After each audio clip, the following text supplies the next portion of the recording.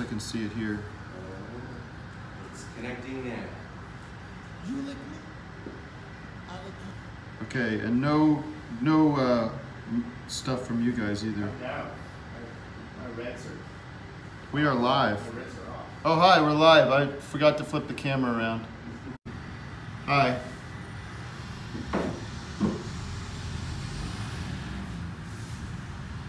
All right, I'll play some music here.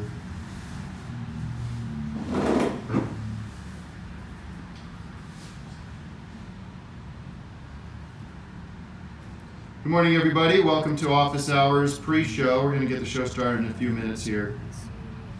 Little Jenny Lewis. And we'll wait for the audience to arrive. Kind of a sad song to start, but whatever. We know we got Hot Pup on deck. I've seen enough of my friends in the depths of the God-sick blues. You know I am a liar. Checking reverb. Whoa, 2.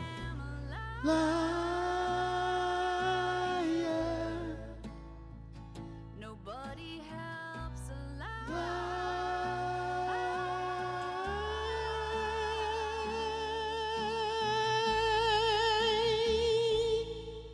'Cause I've been down to Dixie and Yeah. dropped acid on my tongue. Tripped a pole till enough was enough. Yeah. Was a little bit lighter and Good day. Good day. Good-dee-dee-da. Ra-tu-cha-cha. Ira-cha. Ha-cha-cha. so I found myself Mm-hmm. How's it sounding out there, everybody? We getting good levels? unlucky in love, but I do it all. Yeah. We built ourselves a fire. Mm-hmm. We built ourselves a fire. Ooh, yeah. You know I am a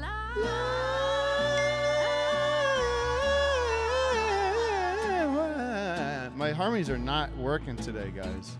You know I am a liar. Oh, baby.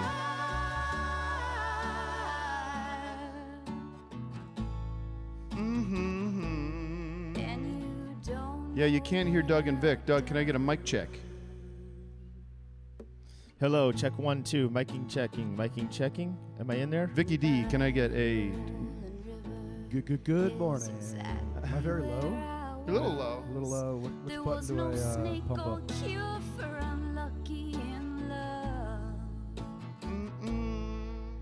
To be lonely You sound all right. Bop, bop, bop, bop, bop, bop, bop, bop. like smoking or taking. Are you Am I okay right? with it? Yeah, I can't hear myself And really I've too much. quit them Yeah. both, but man, was it rough. Rough.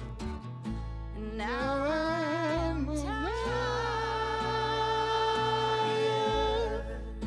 I don't know why Vic should be Just low, but... made me tired. Just so I don't have to get up super close to the mic. Let's build ourselves a fire.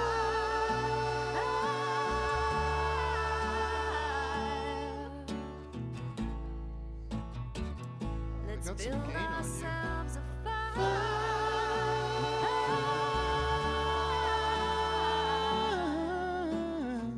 Maybe you just don't project enough, Vic. I know. I'm still. All right, waking up folks. here. We are about to get this show started. It is an exciting time of year.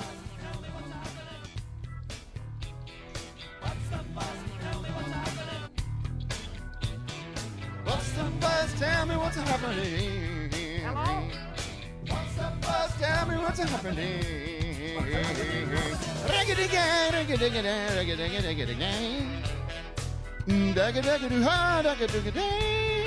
We're a little early. Oh, it's 9 o'clock now, baby. 9 o'clock on the West Coast. Oh, dabba dabba da bam boom bam bow. Good morning, everybody. Here I am. I'm back.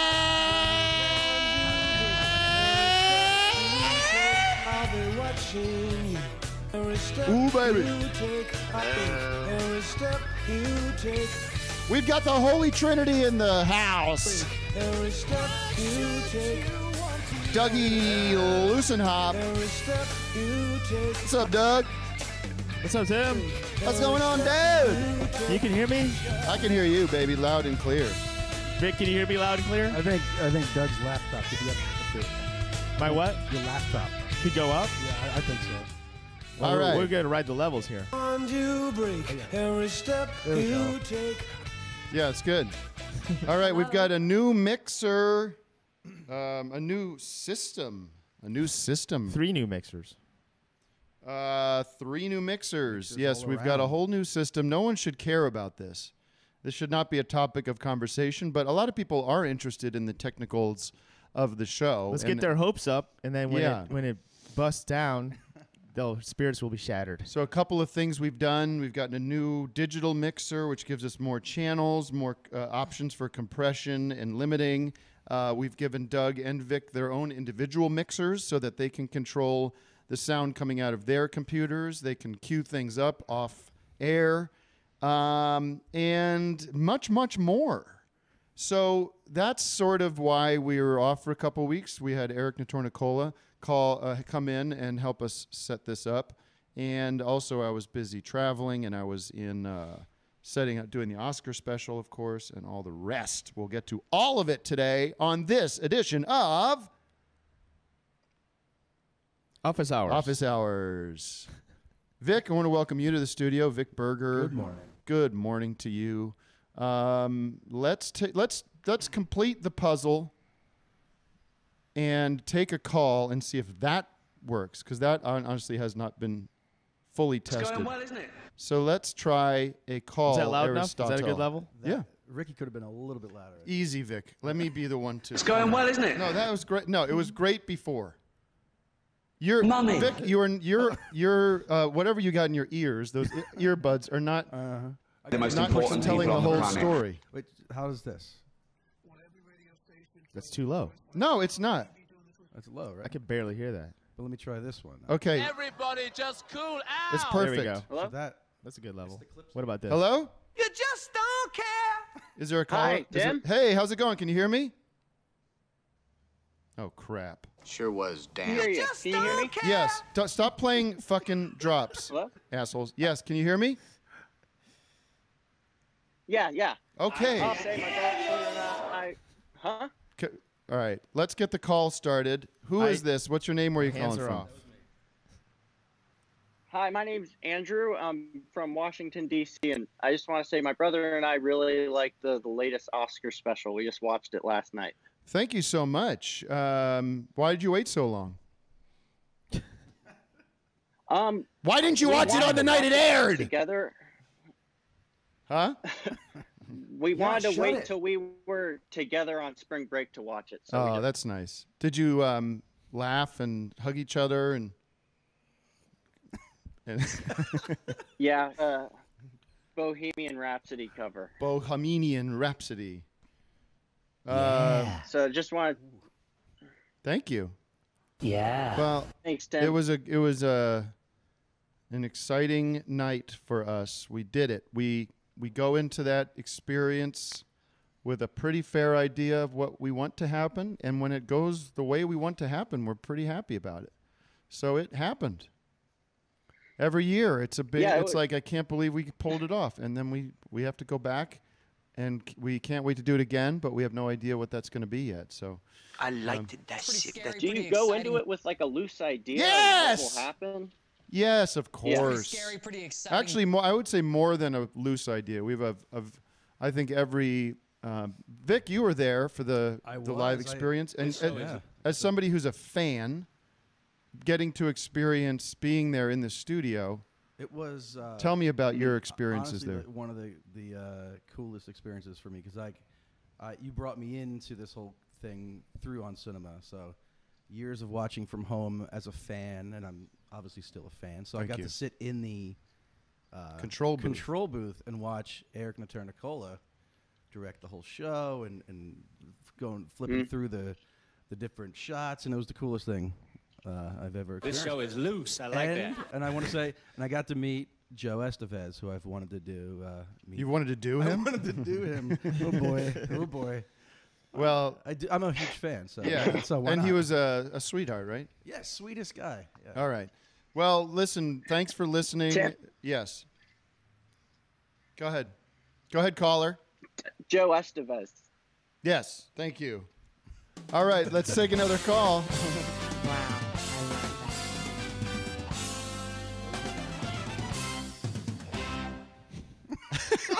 That was good. Whose was that, Doug? Yep. Nice. That should play us several times today, don't you think? Every caller will get their Yes. little sting. All right, next caller. Let's do a run of calls, and then maybe we'll get into a conversation about something. Hello? Every caller will get their sting. All right, next caller. Let's do a Hello, mute run your of stream, please. Who's coming in? This guy want a sting? I got a sting for you. Hello. Hello, how are you? What's your name? Where are you calling from? Oh, goodness gracious. It's Adam Cole. I'm calling from Dallas, Texas. Hey, what's going on, Alice? Alice? Hey, it's Alice from Dallas. What's going on, dude? You got it. Did you get your On Cinema tickets for On Cinema Live? Yeah, I just bought 1,000 tickets. Oh, that's impossible, man. What do you Yeah, want? let me Turn your this shit stream down. What? Hey, Turn so turn I his just speaker. saw the. Yeah, can you? Your stream you is feeding back on us, man. How's that? How we doing? Yeah, sounds good. What can I do for you today? This is some down south triple dipping action. The Oliver Hart, the Stan and Laurel movie. I was wondering if you saw that and what your thoughts were. Laurel and Hardy, Stan and Ollie. Yes, of course. Stan and Ollie. Why am I talking this way? I saw it. Of course, as you know, as listeners of Office Hours know, I am close friends with the star of the movie, John C. Reilly, one of my great friends. We're going to see a movie today together in the afternoon. And I kept missing opportunities to see it throughout the year. When it was when he was out there promoting it, and there was special friends screenings and Academy screenings and these kind of things. So it's so interesting because I never go out to the movies, but I felt so bad that my friend was so proud of his work and of the movie. I said, I'm going to see it in that dang movie theater like a regular jerk. Like one of you screw jobs. Meanwhile, Doug saw it in a private experience. You saw it, right, Doug? Yeah, he invited us to the Virgil. What's it called? Not the Virgil. The Vista. The Vista Theater, and yeah, it's excellent. It's excellent. It's excellent. Okay. It was robbed this year when they're giving out statues to Bohemian Rhapsody, that pile of trash. Hey, what happened? And Green Book, whatever that shit is. I saw American Clans. What's it called? American Klansman? Yeah. Black Klansman. Did you guys see it? I saw that on a plane. I thought it was pretty good. I don't know if it was like the best movie of the year. No, but I was a little upset with it, I think. Really? Watching it. Yeah, I thought it was while I was watching. Really? Didn't we have our Oscar talk already? This is very redundant. But I watched it after the Oscar, so does anybody care? Nobody cares. Nobody. I don't think we need to start getting into that. Rehash that. But listen, if you haven't seen Stan and Ollie, it's a beautiful movie about friendship and about comedy and about living a life in comedy or living a life in the performing arts and the struggles that represents that can happen when you start getting old. You start wondering what your purpose is. And the makeup and the performances from both John and Steve Coogan were, I thought, top notch. And by the way, Steve Coogan, but I think Steve Coogan has a new series of Alan Partridge out, which I found I got a link privately, but you can find it on YouTube for our American friends here because it's only airing in the British Isles. Which one is Alan? Was it the redhead? What? The Partridge. Which Partridge family? My own Aha! mi amon. All right. Well, I have one more thing too. You guys were just talking about Joe Estevez. I'll try and keep it short. I was a child actor, and I was. Were you molested by Michael Jackson? Numerous times. Numerous times. No, but I was. There's a guy named Donald G. Nelson. He's a B-movie director. I don't know if you guys have ever heard of him. Donald G. Nelson. No, I've never heard of Donald G. Nelson. Yeah. He's kind of considered Ed Wood of the VHS era. Anyway, I was supposed to be in a movie with him that he directed called Billy Frankenstein, and I auditioned with Joe. Donald G. Nelson's like 9-year-old daughter wrote the script, and they were telling us it was going to be on HBO. I realized later it was all a scam. But if you guys get a chance, you should look up this guy. He wrote a movie called Demon Lover. No Michael. I forgot to tell you, no Michael drops today. Okay, it's too triggering for me. Stop that. Come on. Copy that. But he financed his first movie with the lawsuit that his friend got from intentionally cutting off his fingers in a factory in Michigan. Anyway, you should look him up. What's his name again? Donald J. Nelson? Donald J. Trump? What's his name? Donald G. Nelson. Donald G. Nelson. Yeah, I forget he had a big one. Someone on Phil Braun on the board says Donald G. Nelson sounds like a Donald Trump alias. That could be it. That could be the situation. Who is this, sir? This is Donald G. Nelson. That's it. Yeah. I'm looking up Donald G. Nelson. Okay. Thanks for calling. Let's take another call. Get our groove on. Goodbye. Good morning, everybody. Thanks for joining us here on the show. It's been a couple weeks, and it's good to be back. I was too busy to put together any kind of content for the show today. So I hope we get in. The first several minutes of the show is generally kind of warming up, getting to know each other one more time. No, don't get into that yet. I like when you get into that, but you want me to get into that now? You want me to get into that now? Yes. Yeah.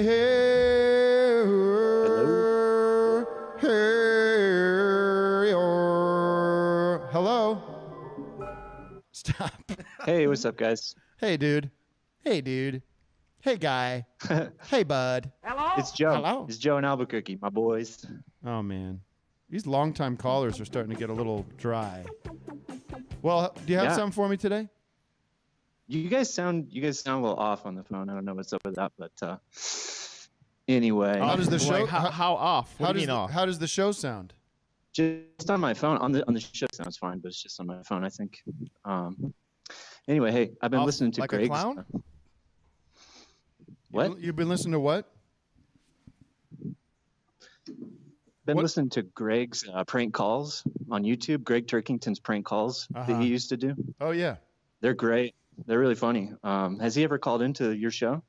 No, but I did talk to him about calling in or coming in as a guest, and I think he's open to it. He doesn't like to necessarily be out of character. I see. When he's he could be in a character. Right? I want him to come on because he is like the expert on the Michael Jackson scene.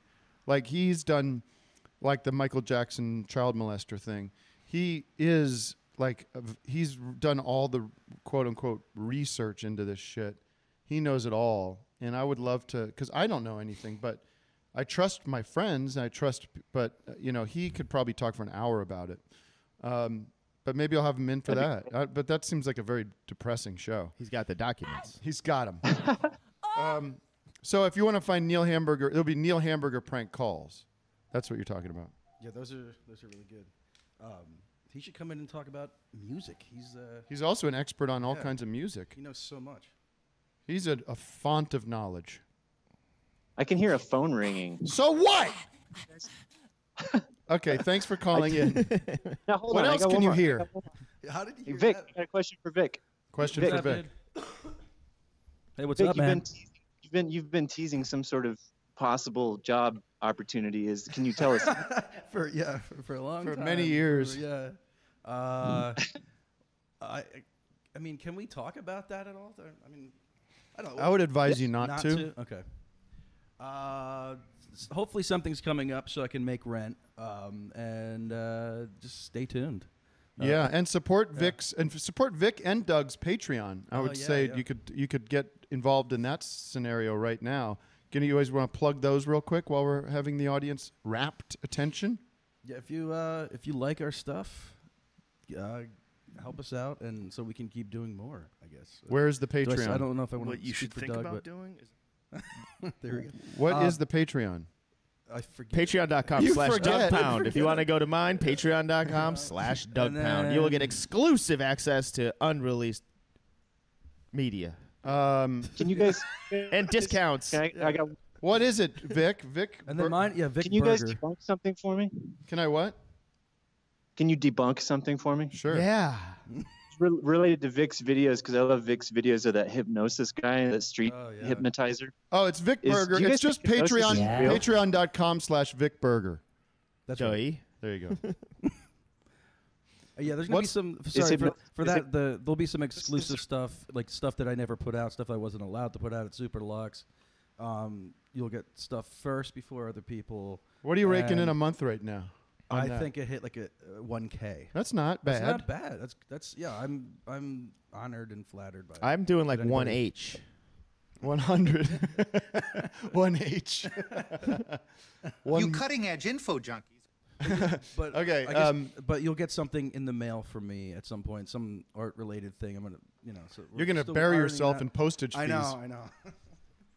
He's running a deficit. Those are going to be 1K in postage. Vic is sending out bowling balls, free autographed bowling balls. It's a clear bowling ball with your head inside. Yeah, cost you $80 a shipment. CD-ROMs, hard drives, floppy disks. What would you like us to debunk, sir? And that's a good angle for the show. Debunk it. And you can call in, and we will debunk it. We'll debunk anything. I called in a couple shows ago. I called in about the 440A thing, and you guys debunked that. So I was wondering if you could. I wonder if you could debunk hypnosis for me.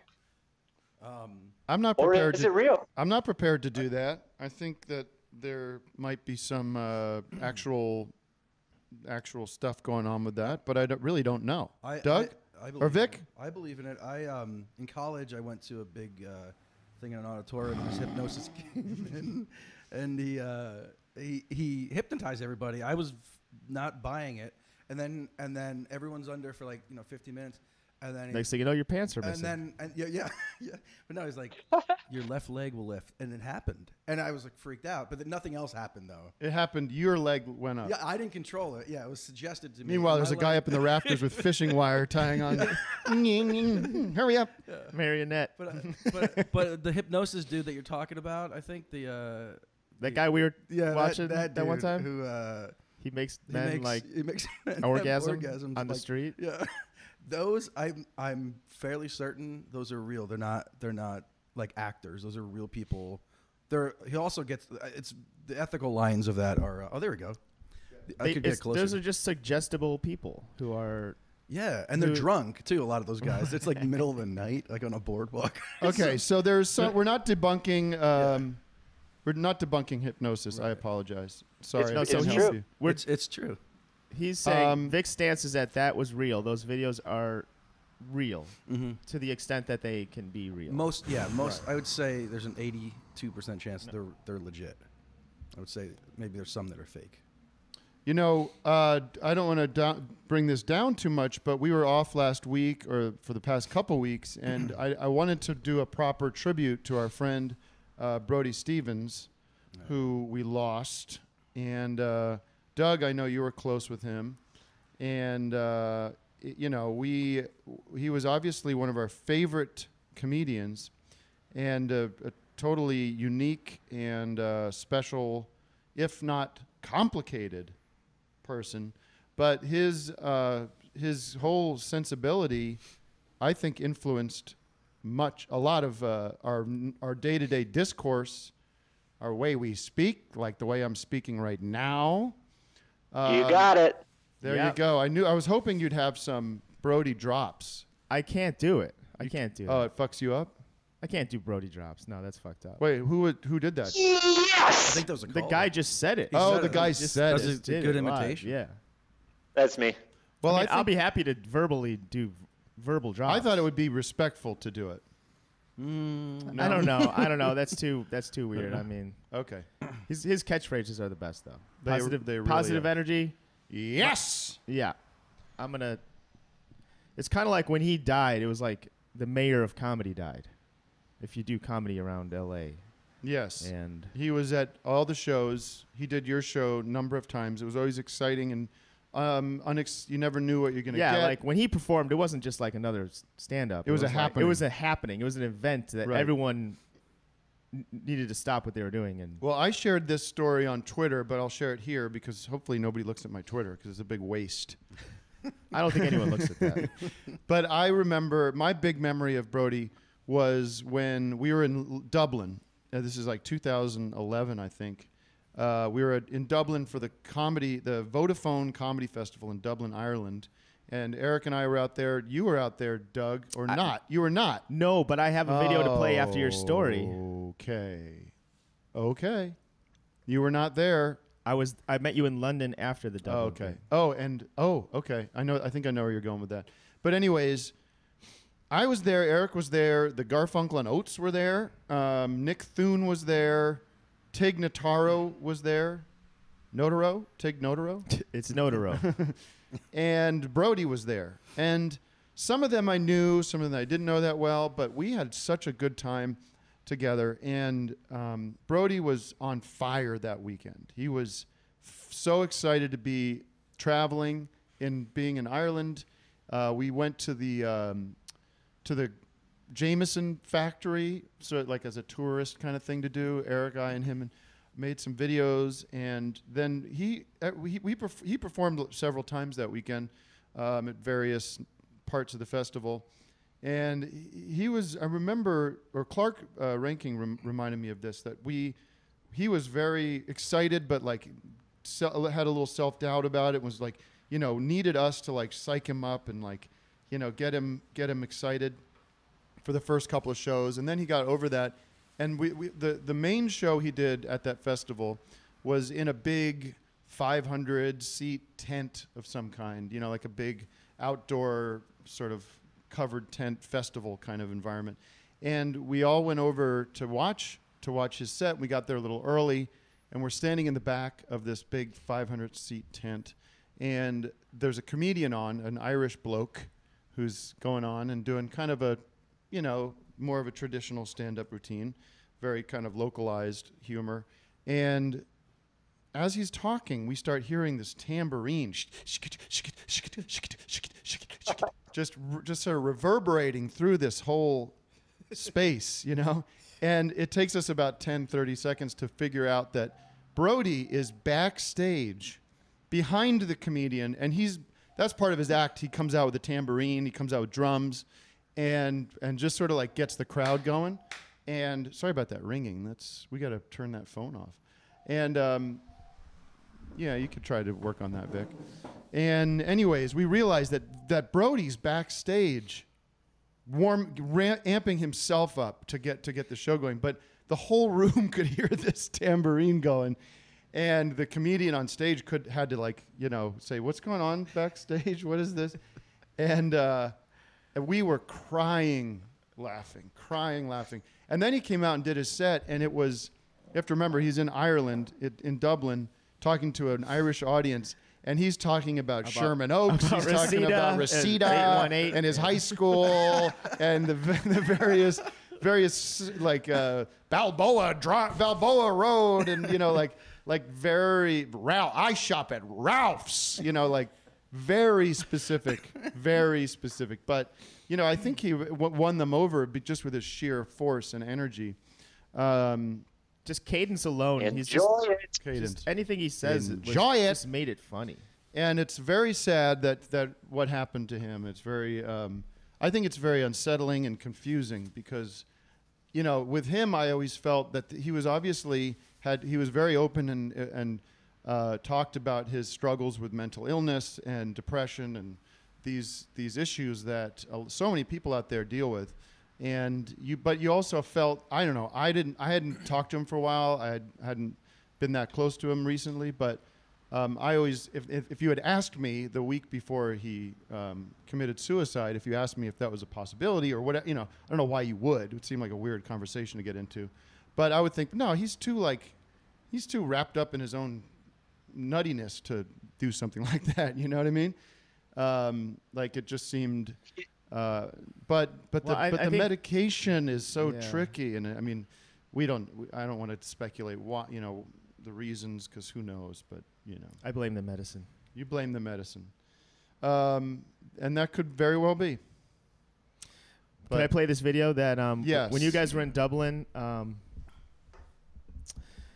Eric? It's a group of like teenage Irish boys. Nice. And Eric filmed it. It's 20 seconds long, and then a surprise happens. You kind of have to see it. Okay, that's great content for our show.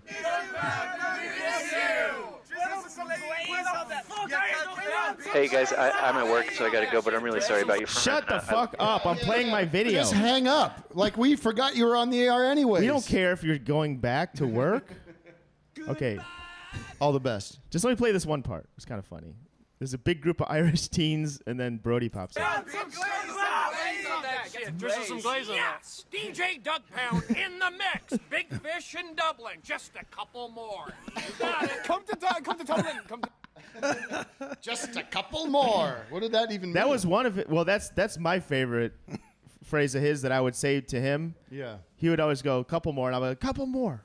So whenever he would do my shows, I would request couple more. Right. And he would do couple more, which means like a half an hour of a extra of a set. Couple more. Couple more. Well, let me share this story, which is, listen, to move beyond the Brody, this is sort of a transition out of that, but I don't know if I told you guys about this. And I don't want to tell too many names here out of respect or whatever, dignity. On Friday, when we got the news about Brody, I talked to a close friend of his who was having a little impromptu get-together that night, okay? We can sort of imagine who that might be. And it was a bit of a drive. It's across town to get there. So I had another friend who lived near me, and I'll also keep this person anonymous. I'll say that we'll call this person Jim. Okay? So What are you? Individual one. We'll say Jim. Okay. So Jim and his wife, I said, he's hey, married. I can put the pieces together. I'm going over to, let's say, Clam's house. Okay. I'm going over to Clam's house because he's having people over about Brody, and do you want to come with? I'll drive, and we'll head over there. So we pick up Jim and his wife, and we head over to Venice area, that part of L.A. It's a good 40 minutes away. It's not the most exciting opportunity for me to drive over there on a Friday night, but I want to pay my respects and be around some people. And so we're driving, and we're on the 101, and we're at the place of the 101 where it connects to the 110 going to downtown. And it's dark out of nowhere, Jim and I see what at first looks like a giant package, or I think the first instinct was some giant piece of insulation or something, come rolling onto the freeway. Within a second, we all identify it is a human being. It is a body. No. And a body has just been struck by a car. The car in front of the body has stopped, and that body is dead. Okay? So we pull over immediately. Jim runs out of the car, calls 911, and runs across the lanes of traffic. The body is now in the middle of the street, middle of the highway. and stands, and another guy comes out. I stand on the what's it called? The side of the road, the shoulder. Shoulder, and try to slow traffic down so nobody else gets hit. And we call. My friend calls 911. Cops arrive. My friend Jim went into full adrenaline, like hero mode. Wasn't intimidated by the situation. Ran into it. I stood back and said, "This looks like he's taking the lead on this. I'm going to hang back because we don't need to just have a crowd of people over there." He took the guy's pulse, which I could not. I don't know how I would do that, and was very clear he was gone. And we waited for the cops to arrive, and within 15 minutes they arrived. We gave a short statement. There was nothing to say, really, by anybody there. It would just happen. He was dead, and it was not a hit and run. The car, we had found out the car had stopped off the highway and called it in. It was probably a homeless guy, or he was probably drunk or something. Did you get a look at what did he look homeless? Did he look? Yeah, well, according to my friend Jim, he looked he looked a little rough, or whatever. So we come back. He comes back to the car, and we have this choice to make. Well, first of all, we're all in shock. The feeling of just full, sick to your stomach. Oh my fucking! I can't believe I just saw that. I never want to see that again. Every time you close your eyes, you see this. And we said, well, what do you want to do? Do you want to go home? Do you want to I wanted to get a drink. You have the shaky hands going on. And, but we said, let's just go to this, let's go to this let's go to this house, but let's just put it aside and not bring that into the room. You know what I mean? So that's what we did. And it was just the most surreal night because the four of us had just kind of had that Stand By Me experience, of seeing a dead body.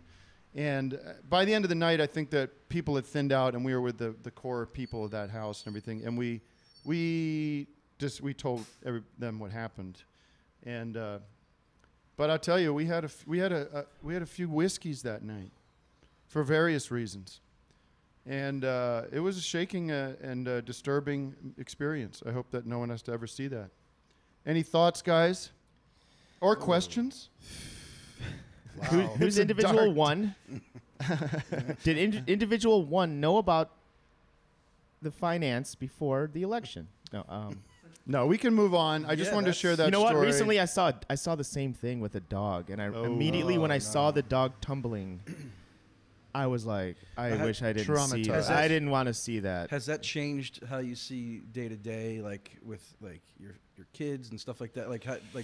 Do you feel like you need to be doing more positive things, or I don't know. How has that changed you currently, or is it just have you forgotten about it? You know what? Well, my friend was a bit more disturbed by it, and the next day we were talking a bit, and I was talking to some people about it, and it fades. That feeling fades and goes into the background.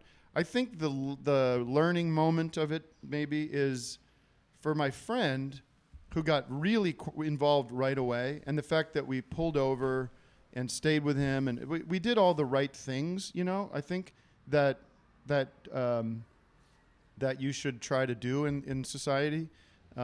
We were moved and upset by it, and I think that's better than that's more affirming and more sort of appropriate, or it makes me feel better about things than if I checked in with myself a week later and said, yeah, I saw this fucking guy get hit. Who fucking cares? Fucking homeless guy getting in the way, or that we didn't stop, or we don't feel traumatized by it. So I feel like traumatic. I've had a few traumatic experiences, and I find them to be good moments to check in with that you're alive and that you're in the world, and you can be affected by the world.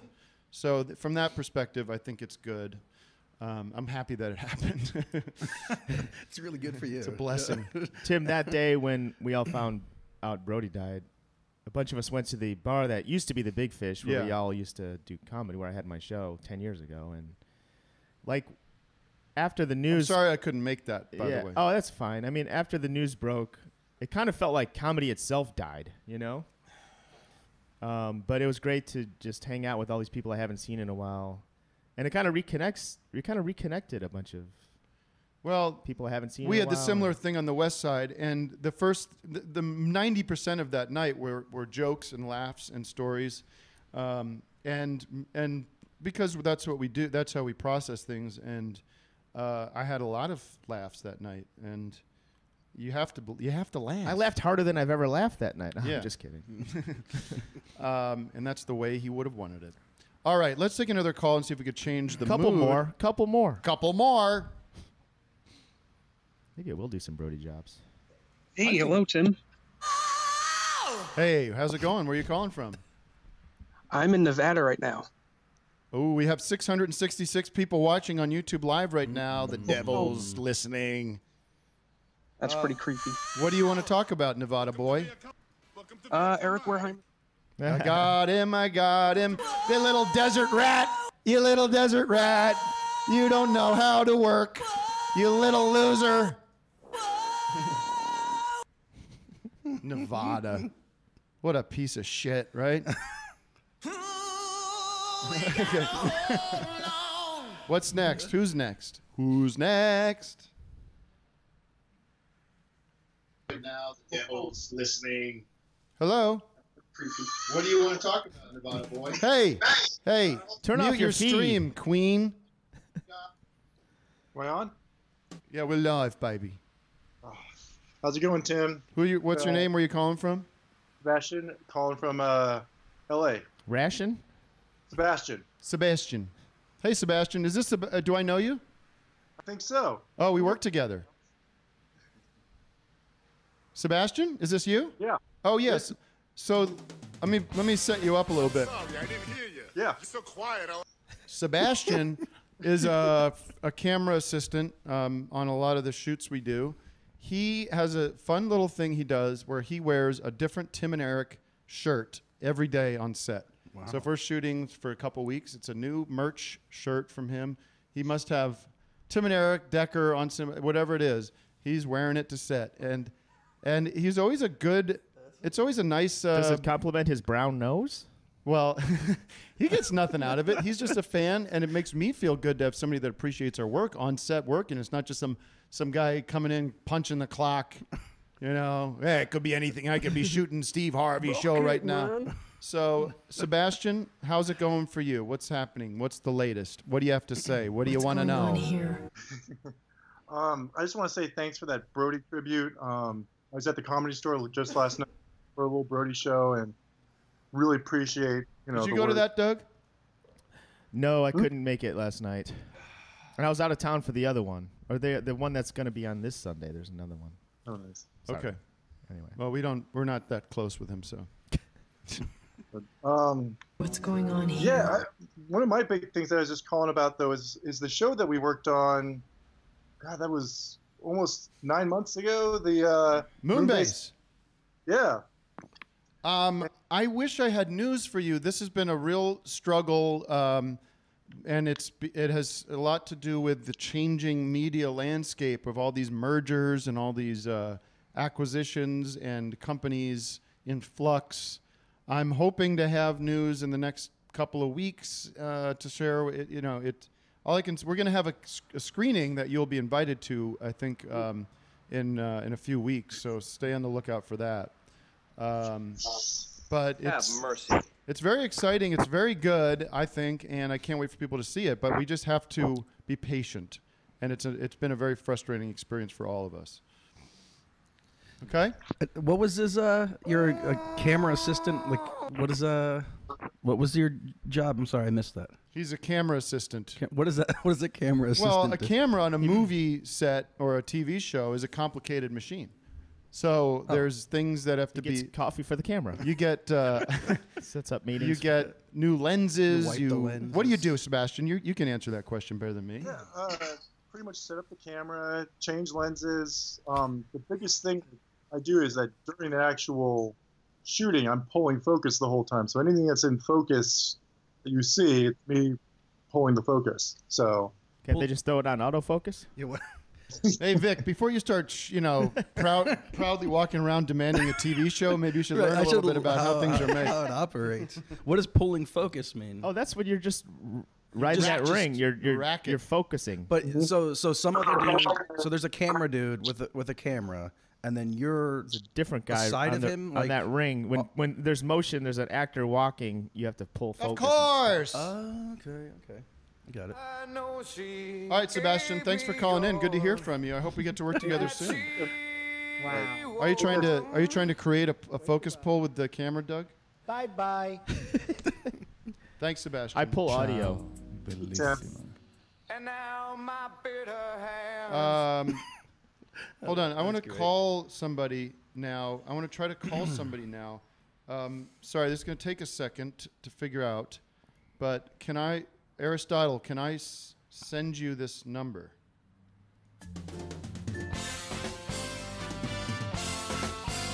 Can I send you this number? All right, I'm gonna email you a number because. Hold on a sec. Keep going, guys. You're really. Oh my God. All right, I've emailed you a phone number. I would like to try for you to get him on the call, get him on the line. Dick Clark was discovered by me. I discovered Dick Clark. No, I'm like a pretty simple guy. Yes.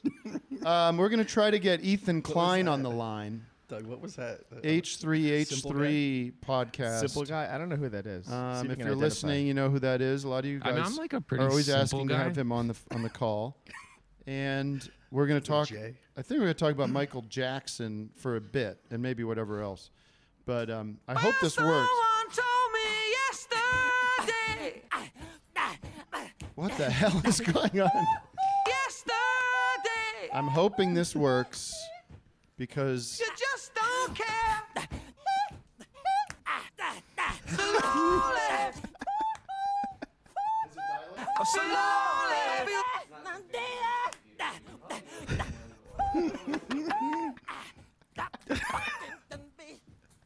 I could always. Oh, I can't call him. Can I call him with the? Can you try doing it through Google Voice? Okay, stand by. We're gonna try to get Ethan on the line through a different Stop with this. My soddy pants. This is a. Now usually I don't do this, but the things you do. This is a monologue. Is cool. That's why This is a monologue called "My Soddy Pants." I'm all up in your grill trying to. My soddy pants. My soddy pants. I had eggs for breakfast and went to move some gas. But out of my ring came. Out of my ring came a brown suit. Is that? Are we calling Hello. him? Hello. Did it work? Yes. Can you hear me? I can hear you. Hello, darling. All right, shut up. I really enjoyed the symphony of Michael Jackson. I know. I thought it was a little. I was going to tell Doug not to, because he's banished from my show. That's Vic on the Jackson. Well, all right. Whoever was doing it, I feel like I can't hear that creeps his sounds. But That's kind of a good point. how are you, Ethan? Nice to talk to you. Well, first of all, hello, Doug and Vic and Tim. Love all three of you. God bless y'all. Yes. How are you? Great Are you? to be here. Did you have a baby or no? I don't know. So my wife is due in June. In June. 6th. That is exciting, man. Yes, Yeah, it is. I'm super happy. I'm super excited. She's super pregnant. Is she? She's how's she feeling? She big? She's actually feeling good. She's a radiantly beautiful pregnant woman. Are you continuing to work through it? Are you doing the podcast? And what are you up to these days? Well, Tim, just a whole lot of the same.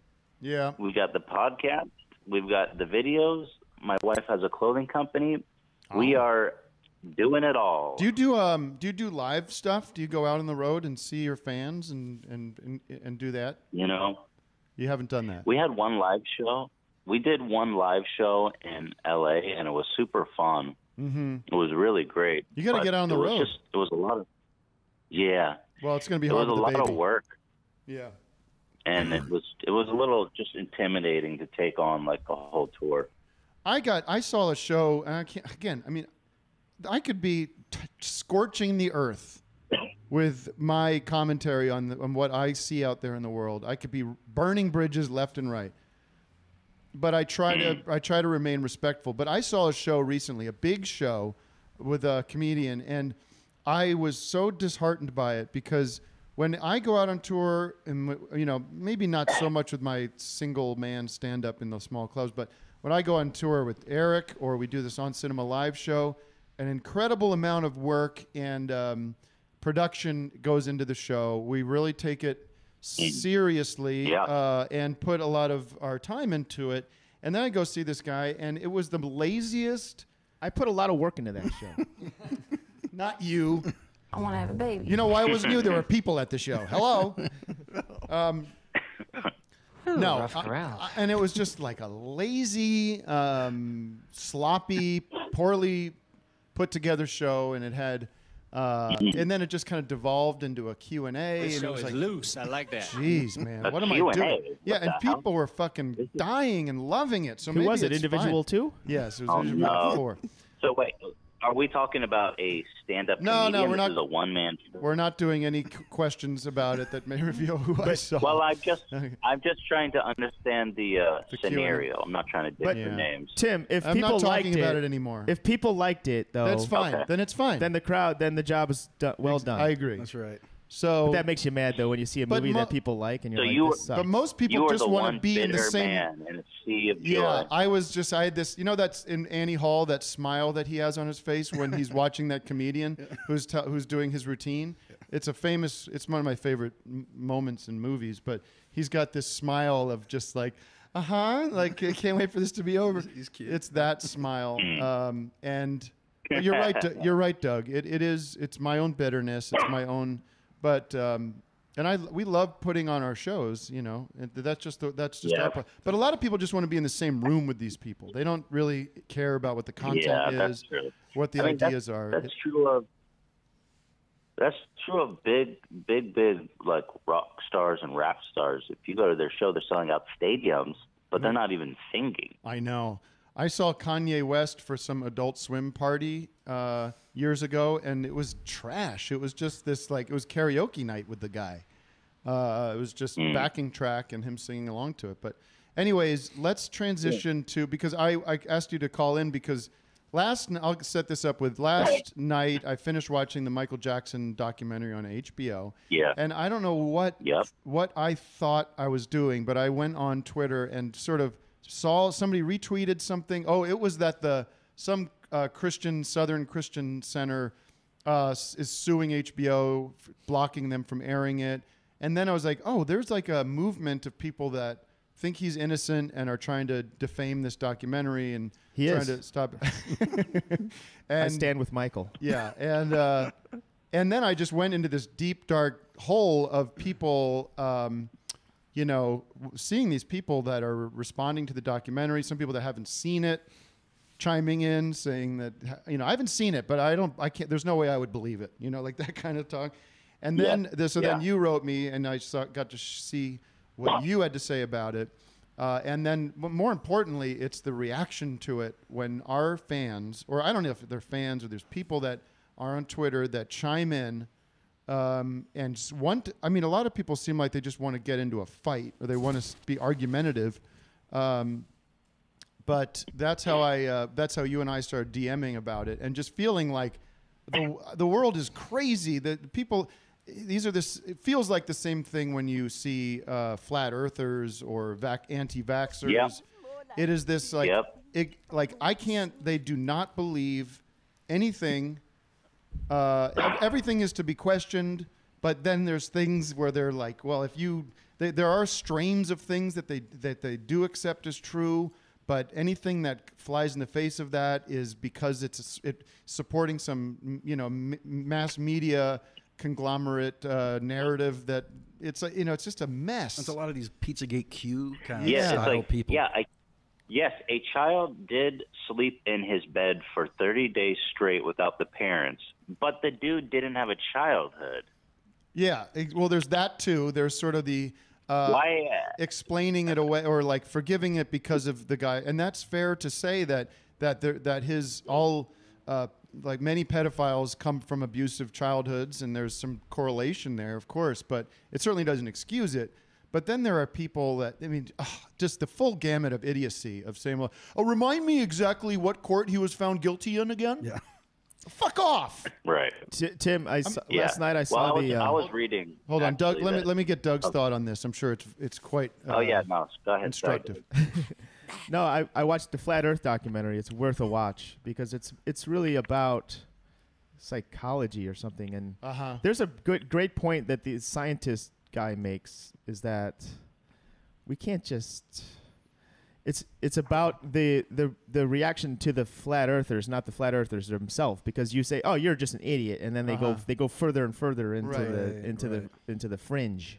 Well, there's also this you're part of it. This reaction to the documentary that says, "Well, this is totally one-sided," and my reaction to that is, "That's fine."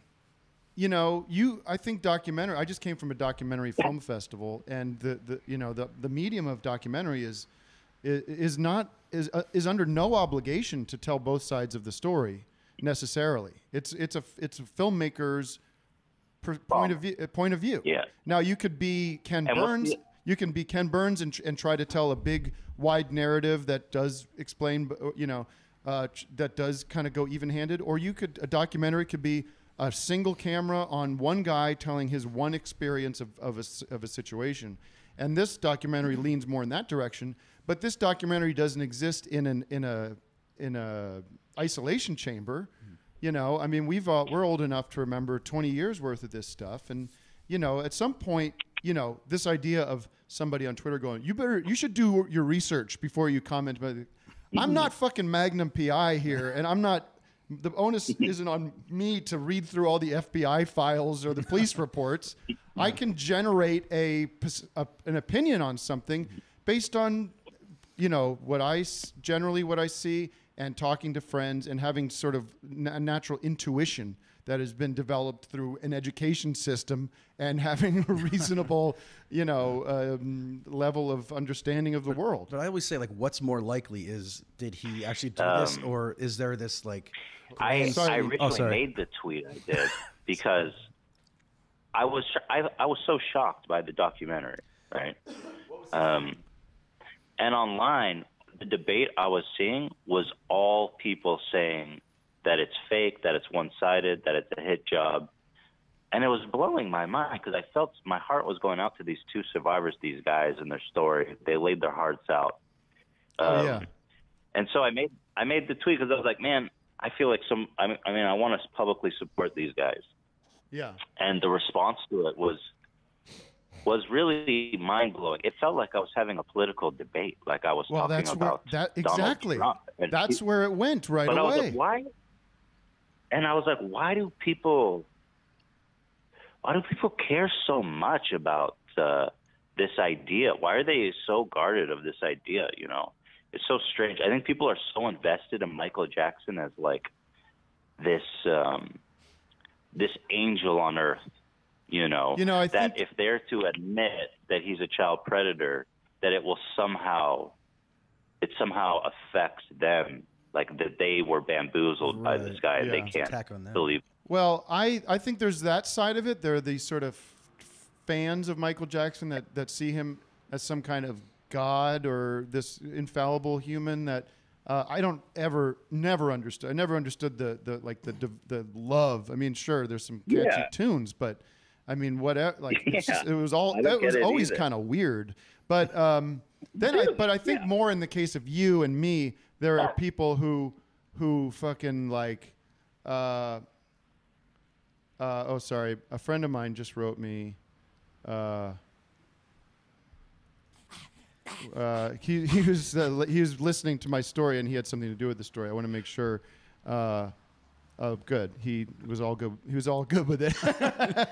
There's other Jacksons we can listen to. We can get into Jermaine Jackson's Tito. We can get into Jermaine's discography. No, I was distracted there. My point was there's the people that love Michael Jackson and don't, and what I've discovered a new term called stan, the stan fan, whatever. It's like I will accept no criticism of the person I love. Die hard, unconditional love. Where does that come from, Stan? What does that mean? Eminem's song called Stan about a crazy fan. Okay. So but then I think there's these sort of pseudo alt-right internet Reddit types that you have a lot of fans of, and I have a lot of former fans who want to challenge the narrative. And they want to push the limits to why are you just accepting what you're being told by the man? Why can't you do your own research? And you just accept it because it was on TV, man. But what did they leave out of the documentary? Well, do your own research like me. I read a meme that was really persuasive. Yeah, they fucking post these memes with Grandpa Simpson holding up a sign. Like, is that supposed to be ironic? Is it supposed to be ironic that Grandpa Simpson is the one holding it up? Because he's like a ranting old lunatic on that show. I'm genuinely curious. Is that the way it's supposed to be perceived? Because if you have like a ranting old lunatic holding a sign up, then I should not take whatever's on that sign to be any kind of validating opinion. That's a great observation, and I don't think they've thought about it that way. No. Doug, did you want to say something? Well, I have a theory about who's spreading these lies about Michael Jackson. Billie Jean. Hey, did you hear that? Did they interview her? Did you hear that, Ethan? I did. I loved it. It was terrific. Why didn't you laugh? Thank you. I think I'm wondering I why laughed. I'm just kidding. Damn, I laughed. There was laughter on this end of the call. I want you to all know that. All I have to do is, this. This is the never-ending conversation we all have. Is all you have to do is turn off that Twitter machine, and your life goes back to normal, and your blood pressure goes down. Yeah, I know. I found the kind of the best version of this insanity when I was kind of giving Joe Rogan some shit because he had on Alex Jones, and I made this simple little stupid joke, which was like, if he amuses you, you can have him on. Just turn his mic off, because it seems like Joe Rogan is amused by the presence of Alex Jones because he's basically like a wrestling, he's like a World Wrestling Foundation character.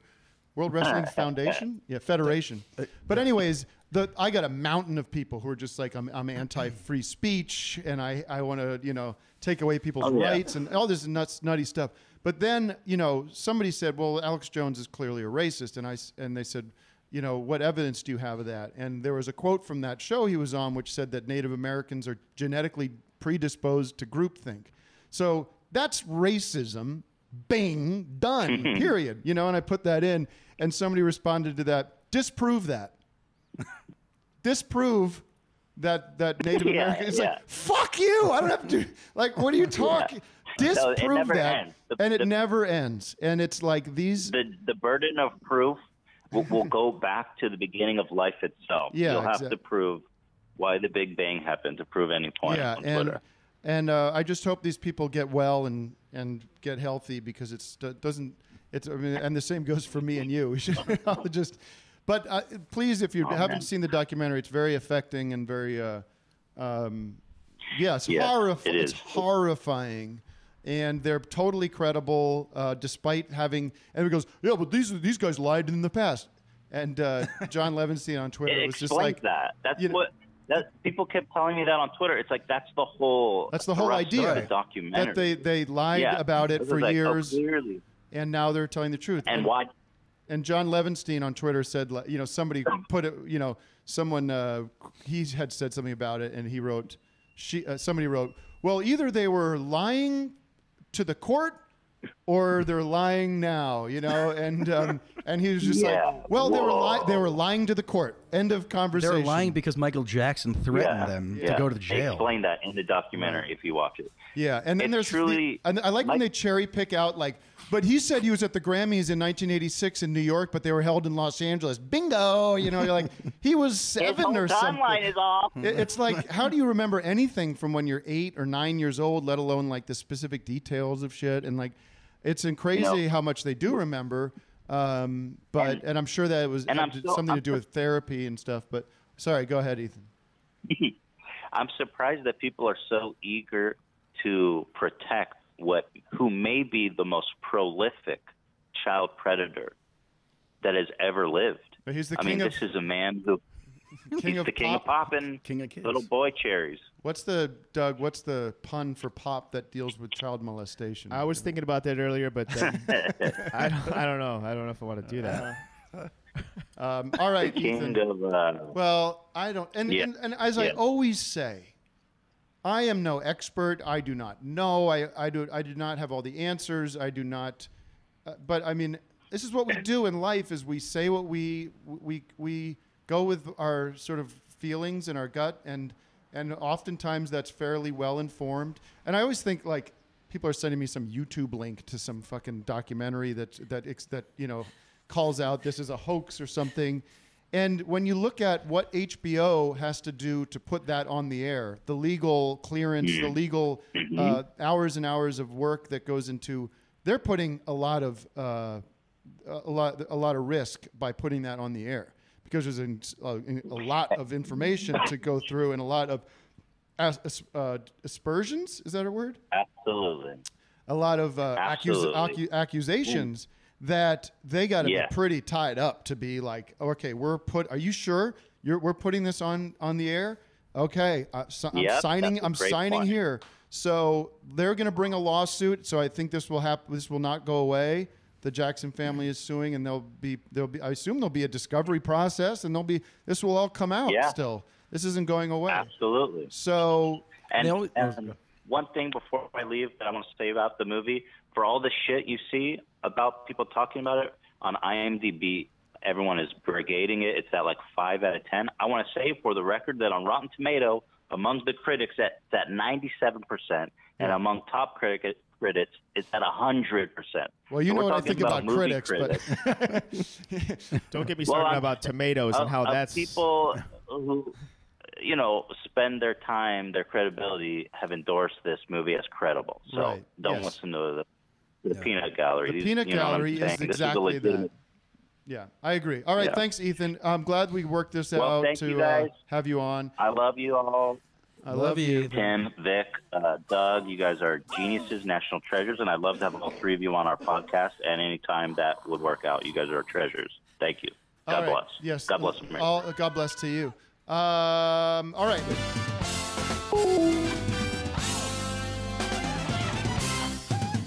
Yeah. Listen, baby. Listen. Let's take another call. Thanks, Ethan. It was nice to have him on the show.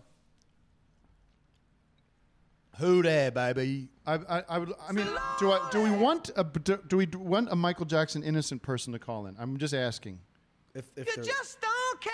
Do you? Yeah. Is my mind open to that? Let's hear both sides. Yeah, both sides. All sides, Tim. Yeah. I want to hear all sides. I didn't see the doc. I have no dog in the race. This other idea of this documentary was one-sided, man. This was a one-sided documentary. Why couldn't they have shown? They're under no obligation to show any. They should show whatever sides they want. But it was like it wasn't heavy-handed or anything. They just sat back and kind of let them tell the story. And I don't know how you can come to that conclusion. If I'm going to watch the... Well, did they interview any children that weren't molested by Michael Jackson? Well, that's the thing, Doug, is like Corey Feldman and all these people, Macaulay, come out and say, well, I wasn't molested, so how could this guy be a molester? He had a serious pattern. Like, he had best friends. There were kids, and when they had to go away, he brought in a new one and replaced Feldman was a beard. He was like a distraction, or sort of like, well... Feldman has his own documentary coming out. Yeah, didn't Feldman say it happened? Or no, he was a victim of that stuff by other people. He accused someone out, right? Didn't he?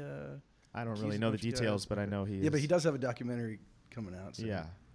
All right, let's take another call. I have a Feldman. Hello. It's going well, isn't it? Hello, darling. How are you doing? Hello. Hello. Ooh, he sounds nice. Where are you calling from, love? I'm calling from the UK. Oh, yeah. Nottingham. How's it going? What's your name, bloke? All right. How you doing? I'm doing all right. What's your name? Steve. Hello, Steve. How you doing? I've had a penis reduction. Hey, Steve. How you doing, old mate? Hi, Vic. Hey, what's up, Hey, Steve? man. Are you calling from London? I just want to take issue with something Ethan said. Yeah, all right. He So said, since he's here to defend himself, Well, he said Michael Jackson's the most prolific sex offender. Yeah, who you got? Of the 20th century. That prize actually goes to. oh, sorry, I muted you. Were you saying what I thought you were saying? The what's his name? Ethan. No, Oh yeah. yeah, sorry. Who does Yeah, the so- prize go to? The prize goes to Sir Jimmy Savile. Jimmy Savile, yeah, one of my great friends. Hello, this is Rock and Roll Gary on the line. How you doing? Hello. I knew knew, him then? I knew Savile, yeah, the little dirty bastard, yeah. He had a good time, you know, that was his whole thing. He used to go to the morgue, and you know what goes on there is quite, well, listen, man, you know, it's his own private business, what he does in the morgue. You know. No, Jimmy Savile, if people don't know, is truly hell on earth. The devil walks amongst us type, right? Yeah. He was friends with Prince Charles, Well, Margaret Thatcher. Yeah, I mean, he was knighted. Yeah. Was he yeah. knighted, really? Yeah, he was a sir? Yeah, oh, yeah, Sir Jimmy Savile. Yeah. But Did they and- strip his knight? They gave him a day. You are now day. Or is he Jimmy. knighted, is it like unrevocable? The knighting. I don't know. I think they'll dig him up maybe and. Oh, he's dead. Well, Yeah. At least Michael Jackson had some songs, Savile, what did he do? Savile was like a radio presenter. He's kind of like a Dick Clark, TV, right? he was TV big. or TV. And he used to do all these charities. He was like a rock and roll, like Dick Clark is probably the closest, but he was a little more like kind of a little 70s and 80s, kind of a little wilder, right? He was kind of had this wild attitude. Rock and Roll Gary is kind of based on Jimmy Savile, in all seriousness. Jimmy Savile meets Keith Richards, and it's a sick guy who used to like go into hospitals and molest kids because he would get into hospitals because he ran charities and like so he'd use these charities to like sneak these like disabled kids into some fuck vans, and he was rotten to the core. Jackson did that too, right? He had that kid that had cancer, and he was like a Make-A-Wish kind of thing. Yeah. And he was paying for his bills, and Oh boy. this is It's a dark day. Death and Jesus. molestation. Anyways, thank you for clearing that up. Yeah, good, no problem. Also, I was gonna. You already mentioned it, Alan Partridge. Did you see it? Oh, I saw the first two, man. It's so good. Yeah. He's back in top form. Yeah. Thank you. Okay. Thank That's you. it. All the best. All the best. Love you too. much. Love you. Love Bye-bye. you. Love you. Let's take another call. Let's take a call. I'll have what she's having. 10:08. 20 more minutes. 20 more minutes in the show today. Sorry about all the bummer stuff. Sorry all about the bummer stuff. Maybe we'll take a call that will really turn us on. I could get back into No, Tim. soggy pants. Hello? Hey. I don't know what's real and what's... Is this a caller? I can't hear you. I can't hear you. Okay, hello. We have somebody on the line. Can you hear me? Yeah. Go. Can you turn off? Can you What- can you turn going off? on? There's a The news. Your stream is going on, baby. Hello? Yes, sir. Oh, I'm screen calling? How do I turn that crap off? Get ready to dump this guy. What do you want? Yo, so my HBO is not working, man. I can't watch the documentary. I've been trying it last night.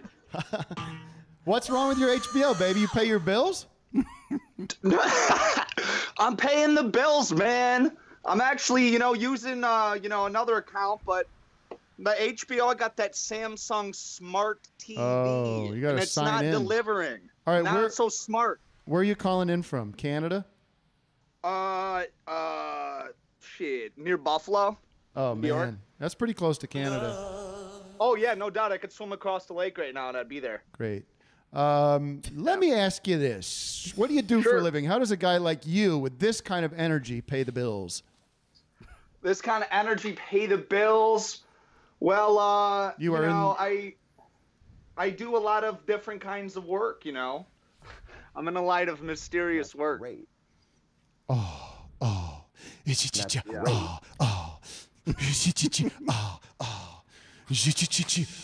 this is sick. I think he's. But yeah, I just want to stop by and say my HBO's foo-foo, and it's not working. All right, well, thanks for letting my audience know.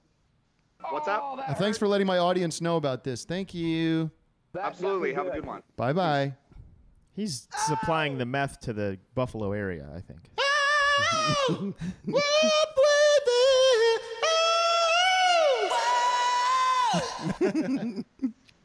All right, next caller. Hey, Tim, what's going on, man? Hey, welcome to Cable Issues. I'm your host, Tim Heidecker. Call in with your issues with streaming cable. Time Warner is now Spectrum. How can I help you? Thank you. Yeah, well, my HBO is working just fine, but man, I just wanted to. Well, first of all, I want to say, man, that sucks so bad. That story you were telling me, or that you were telling everyone earlier about, that night that y'all were driving over to the, that get together. Just when we forget about it. Just when we get over it. I know. Bring it back. I know. Just when I thought I was out, you dragged me back in. Well, sorry. I'm pretty much like. I guess I'm gonna be the one caller that actually talks about the On Cinema special. Man, the past special was floor is yours. It was the fucking best shit ever, man. It was the funniest fucking thing I think I've ever seen in my life. It was absolutely ridiculous. I don't really know what else really to say about it, but I guess I had a couple questions about it. Where did y'all find the dude that played Raphael? Next question. Okay. Did you have to do anything to get clearance to make hypothetical threats that hell will rain down on the Oscars, that people are gonna have their heads blown off? You know what I mean? No, Thanks so much to we got no permission from anybody about that. I never thought about it. It's all just free speech. It's all pretend. Yeah. It didn't happen. It's not based on any. It's information. satire. It's satire of actual conspiracy. Anyways, thank you for watching, and also thank. I just want to shout out to the crew of the Oscar special, who works very hard, and they sent basically Eric Natornicola and Andrew Porter, the director-producer team of that, worked very hard to get to that Sunday, and then immediately began working and prepping and continuing to work on. Yeah, what about the Jenny Lewis special? We didn't talk about that yet. They worked right into the next day starting up on the Jenny Lewis special, which, just a brief background on that, I was approached a couple months ago by her manager saying, hey, Jenny wants you to help her make a music video. I said, no, thank you. We said, well, she wants to do a telethon, something really different. And then immediately I got stressed and paranoid and anxiety-ridden about it, because it's oh, man, I already know there's going to be no money for this to actually do it in any kind of way. I don't want to take this on. It seems really hard, but I do like her. And so I said, well, come on in to the office and I can at least give you some thoughts about it and just kind of talk you through what it would require, what my thoughts on how to make it good would be. So she came in. She happened to be in the office with Eric Natornicola and Andrew Porter were both here. I went out and said, Eric, do you like Jenny Lewis? And he's like, I'm a huge fan. Okay. That's what he said to me. He says, yeah, I'm a huge fan. I know all her stuff. I said, do you want to direct this thing next? We didn't know when we were going to do it, but do you want to direct this thing? Absolutely not. And he says, yes. And then same with Andrew. So that I said, well, come on in. Let's talk. So we came in. We started talking. Everyone got along great. We said, what are we going to do? How can we do it? How much money is there? Why are we doing it? What's it for? Started out as a 12-hour telethon. I said, and I wanted to do that. I said, well, if we're going to do this, let's go like Jerry Lewis style. Let's go big. It's a long time. And then when the realities of it sort of sat in and said, we're not going to do it that way. We're going to do it for 3 hours. That's all we can afford. And so we made some calls, and we got people involved. Jeff Goldblum stole the show. Everybody that came in, Beck, I was hanging out with Beck. Yeah, I'm a huge fan Jim of Beck. James. What's he Jim, like? Jim James was a that rotating bass. Wasn't that thing you great? guys had, that was so funny, dude. It was so great. Everybody was so happy to be there. Jason Schwartzman is like the most genuine and nice guy that you can imagine. Everybody was there early, stayed till the very end, and we had so much fun. It was a bit of a mess. Of course, there were some tech problems. We didn't, as always, you don't have exactly the amount of money you need, and you don't have exactly the amount of time you need to do it the way you would see it on big TV or something. But some people like that. I think there's an element of that is genuinely frustrating for us, and we wished it worked a little better. So if we had like another week to prepare some different equipment, I think maybe it would have been tighter, but we also liked the mess of it. I happened to have been at this film festival that weekend from Thursday to Sunday, woke up Sunday morning to a snowstorm in Columbia, Missouri, 4 or 5 inches of snow coming down, drive from Columbia. Somebody drove me from Columbia up to Kansas City. Okay. Miraculously, there's cars on the side of the road, ladies and gentlemen. Cars that have spun out and are in ditches. We're passing them. We are passing the cars, ladies and gentlemen. And time is ticking by. My flight at 2 p.m. Oh, come on, let's go. It's 10:30 when I leave, ladies and gentlemen. I am racing up across the 70 east or 70 west from Columbia, Missouri, all the way to Kansas City Airport. I get there in plenty of time. The flight is on time. But there was many people concerned that I was not going to be able to fly out, that I was going to get stuck there because of the snow. I land, get the music back. I land at LAX airport. I do not check a bag. I have a bag that I brought on with me. I race out. My car is waiting for me. I am transported directly to the Jenny Lewis Telethon site, the studio, Broadcast West in Culver City. I arrive 1 hour before we go live. I put on my salmon suit, and the show begins!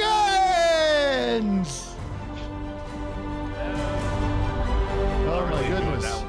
What an exciting story. You caught a plane and came here. You got there in time. All right. Well, thanks for the compliments on the Oscar special. Are they going to be clipping out the Jenny Lewis? I hope so. They have it. They're supposed to be doing that. That's in the works apparently. I hope so too. Sorry, just one more quick question. Do you have anything? I mean, you haven't been on anything on the Earwolf podcast network in a little while. Do you have anything in the pipeline coming up at any time? I do my own shit, man. I don't need to go on anybody else's show. I do things occasionally. I know. You know what I mean? I think I'm doing a show on there soon. Oh, soon, man. Yeah, good time. One of those things. I don't really care to do it, man. I got too much going on in my own life. I got you. I'm gonna go on some fucking podcast and give away free content. No thanks. I'll do it here on Office Hours. All right, man. Well, thanks. How about pay me? I'll come on. Pay me. I'll go fucking do your podcast. And don't give me no free swag either. Some tote bag. From now on, I just don't care. Someone listening right now on the chat says, "You have a podcast, Tim?" I said, "Yeah, you're listening to it. It's Office Hours. Look it up. #1 podcast in America. Just beat Joe Rogan." One more. Let's take a couple more calls. We have 12 minutes left on the show. Hell no. Who there? Who that? Anybody home? Hello. Hey, Tim. Hey, who's this? Where are you calling from? This is Luke Booth from East Stroudsburg, Pennsylvania. Oh yeah, I know Luke. I don't. Who are you? That's How's my it old, going? that's my old stomping grounds. Yeah. I wanted to tell Doug that sample of the dude saying, what was it? I'm a pretty simple guy is Chris Conley from Saves the Day, that old 90s band. Really? Yeah. Mystery solved. I'm like a pretty simple guy. Mystery solved. How do you know that? Dude, you played it. I want to say like 3 weeks ago, like right in the beginning of one of the podcasts, and immediately I was like, "Holy shite, that is Chris Conley. Chris Connolly. Huh. Chris Conley, yeah. I mean, I'm like a Also, pretty simple question guy. for Tim. Yeah, what's up, bud? So, what were you doing with Nathan? And is there anything in the works with you guys? Well, Nathan and I were both at the True Falls Film Festival in Missouri, Columbia, Missouri, which is a documentary film festival. Nathan was there showing Finding Francis. If you haven't seen Finding Francis, it's unbelievable, unbelievable piece of work. Finding Francis screened in front of 2,000 people at this beautiful old theater, and it killed. It killed. That's all I can say. It destroyed. Everyone loved it, laughed all the right places. True. Whereas emotionally moved by it. I was very proud of him and Clark and the whole team. I was there because I was asked to give a little presentation, a little speech, a little interview, which I did with Nick Pinkerton, a well-known, respected writer. So we talked about mostly about On Cinema, and talked about some new things coming up that was very exclusive. People in that audience have some real scoops on their hand that I'm not. It was not a filmed thing. It was it was private for them. It was a couple hundred people, and we just we showed some stuff that you will soon see. That I can't wait. I can't. It's driving me nuts not to talk about it. I'm shaking thinking about it. Anyways, that's what we're doing, and we had so much fun. And so early in the weekend together, I started doing this gag where I was taking selfies of us, and he genuinely doesn't like that, but also realizes it's funny for this sort of shtick to go on through the weekend. I don't have any plans to do anything with him, but we do have a good time together, and we make each other laugh. I would love to do something with him. I could see some genuine anger in those selfies. Yes. There was I was also filming him on video a lot because I was like, well, maybe I should make a documentary about me filming him, me being friends with him. And so we're filming all this stuff. And somebody tweeted, because I had my camera right in his face, and somebody tweeted it out, I just saw Nathan Fielder being harassed by this guy on the street.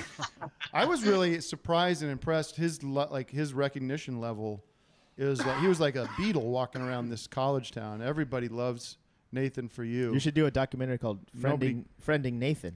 Well, I had a good. It could be better than Finding Francis. Friending Nathan is good. I also thought Fest Friends was pretty good. Fest Friends.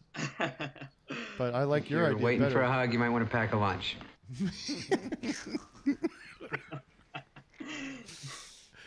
Good. Well, I generally, I like funny people. Why do you want to stand around and have dinner with some bore? You want to hang out with people that can entertain you. I demand it.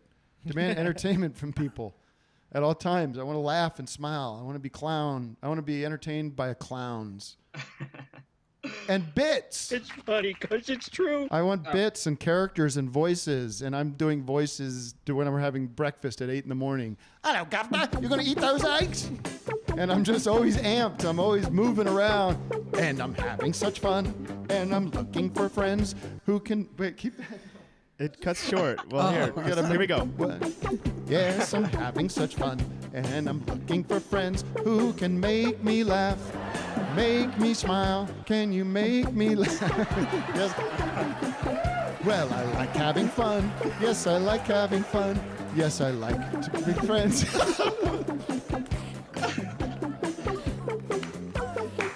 Oh, I like to have fun.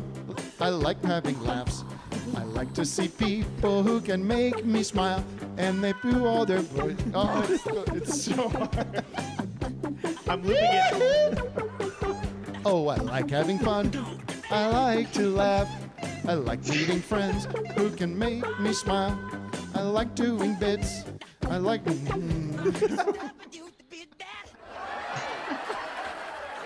That is so annoying. Oh, I like having fun. I like doing bits. I like doing voices like a rock and roll Gary. I like to have fun. Yes, I like to have fun.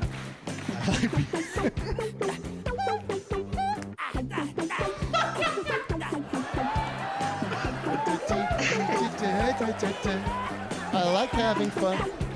I like having fun.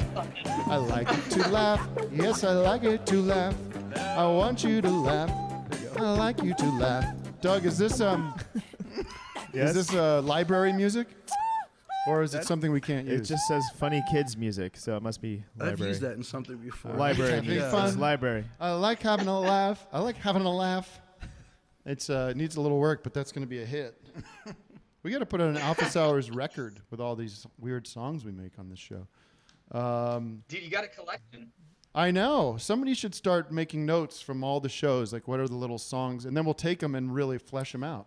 How about this? I'll play it, and we all be fun. quiet. We all be quiet, and some listener can take the track. Oh, there's that guy that does that really well. Yeah. Let that guy take the track from this clip and loop this it. clip. And, Ready? Okay. Everyone be quiet.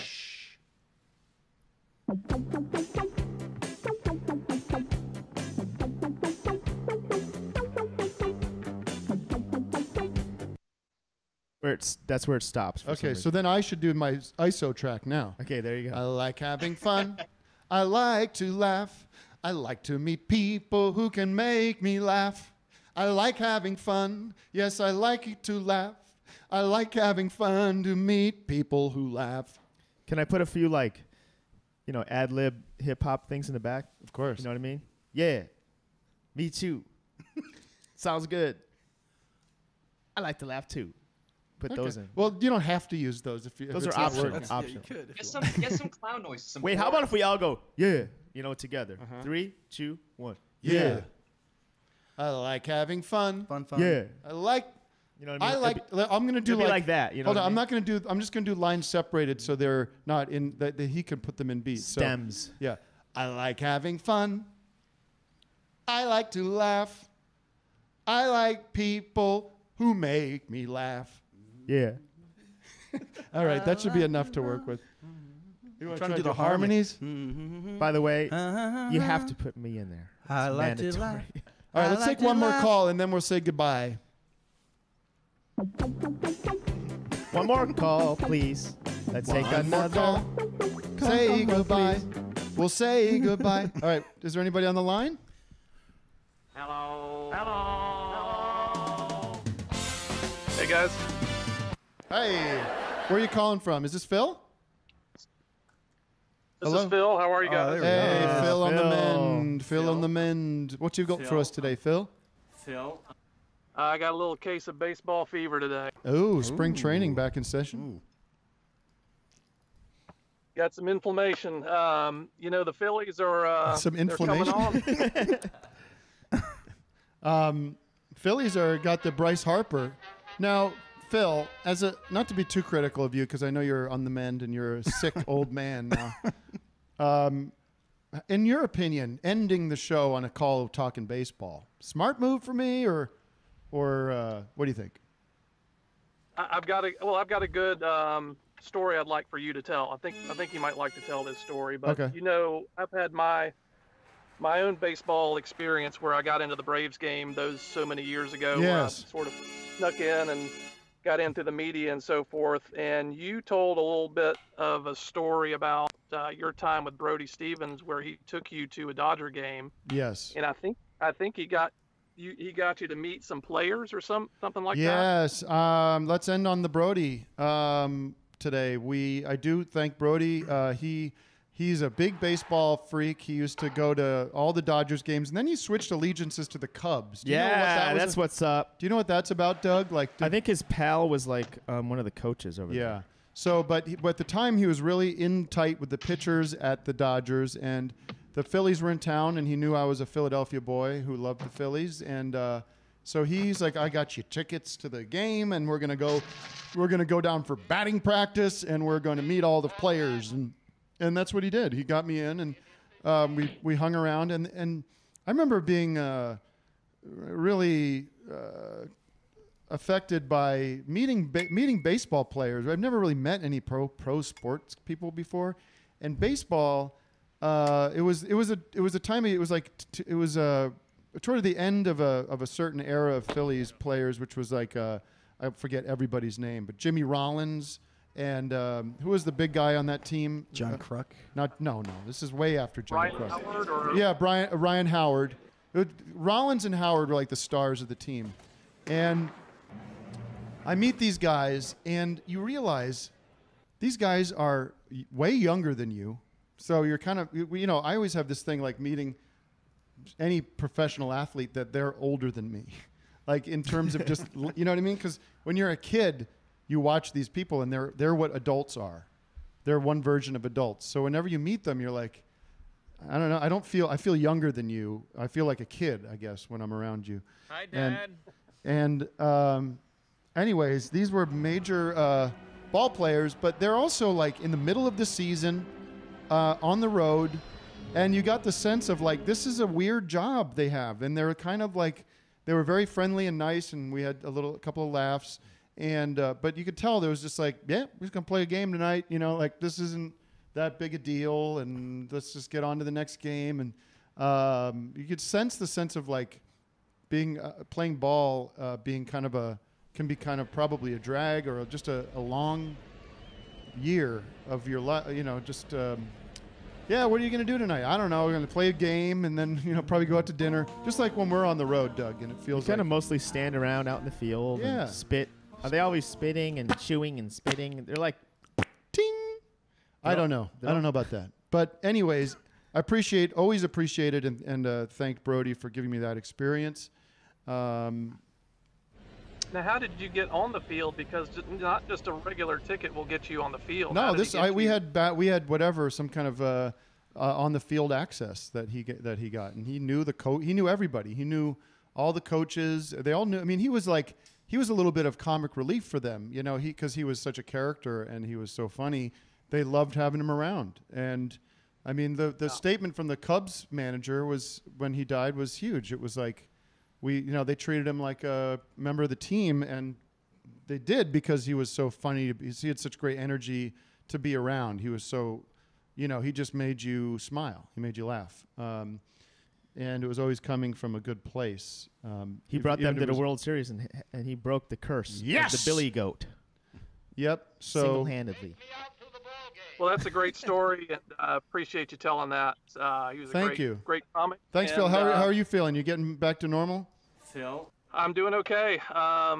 Doing fine so far. Just get occasional feelings of grogginess, which I guess is to be expected considering what happened and everything. And I was telling Vic that I tend to deal with a little bit of paranoia somewhat. Sure. Of course, what happened to Luke- post-traumatic stress kind of It's thing. gonna happen again. Yeah. It was not great, but oh well. What are you gonna do? Let me ask you some question. Let me ask you this. I'm going to the premiere of Us this weekend at South by Southwest. And I am not sure what to wear. So I think what I'm going to do is, from what I've seen, it doesn't look like it's a big hoity-toity premiere with like suits and everything. It's South by Southwest. It's kind of cool, man. People are chill. And thinking about wearing jeans and a black sort of blazer and a Western shirt. Like I have a Black Western jeans or what no, color? these Just jeans look here. better than everyone else. Dress up. Go crazy. denim is Listen, good. I have a rhinestone cowboy. I have a rhinestone-y kind of shirt. Yeah. I have like a shirt with like a pattern on it. Yeah. With like the nudie suit kind of style. kind of like- nudie suit, yeah. but it's black. It's got like a turquoise and orange kind of design on it. I look pretty good in it. I like black because it kind of hides your belly a little bit. It kind of obfuscates angles a little bit. It's a little bit of a move. It's a little bit of a choice. Yeah.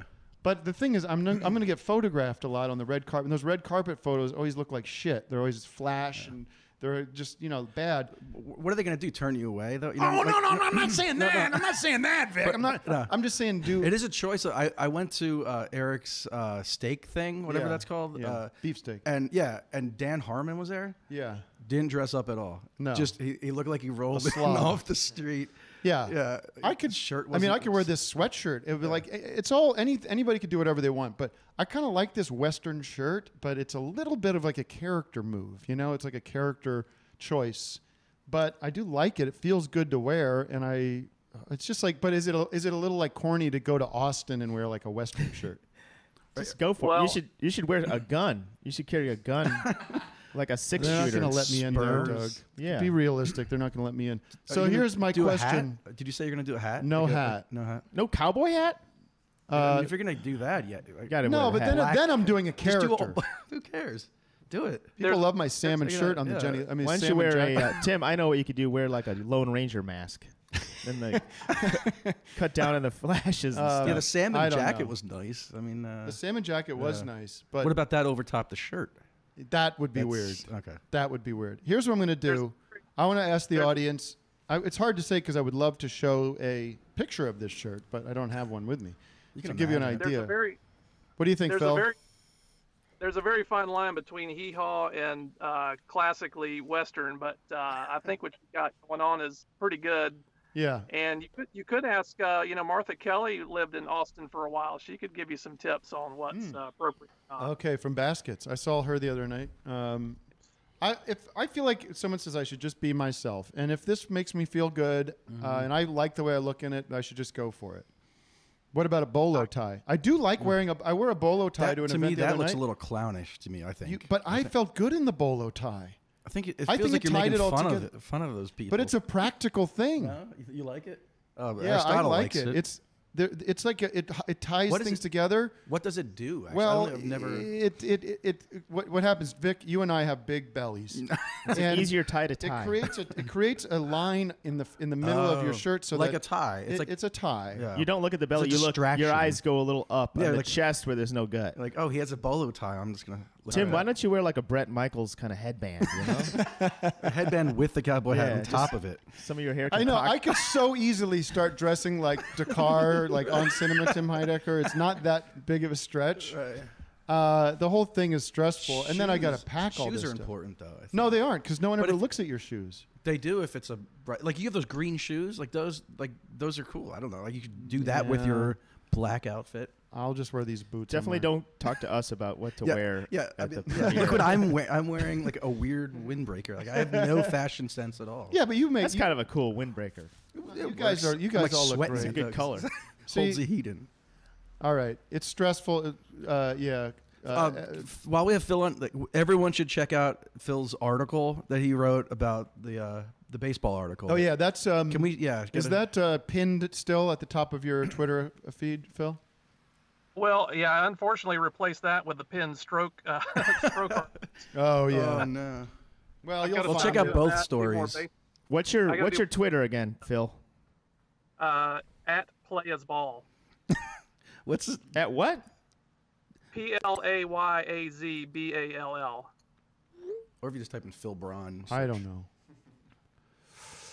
You follow me. I don't think that's it. Oh, babado. All right, I got to end the show. It's 10:37. I could go all day, but we've been on for too long. It's too long. And We love you, Phil. Stay healthy, healthy. buddy. Thanks, guys. All right, I guess that's our show. Thanks for listening. We got some good. We got some good beats out of this show. We got some good moments. It's kind of good to be back. No tech issues. No major I tech know. issues. Knock on wood. This worked. All right, guys. I guess Aristotle, are you ending the show? Oh, I got to play some music to end the show. So you have a nice drop. All right. Thank you for listening to our show. We like you listening. We like your calls.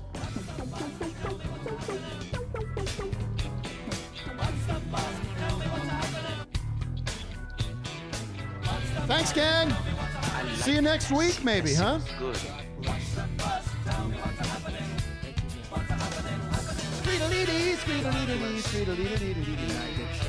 Bye bye. Bye bye. Get him out of here.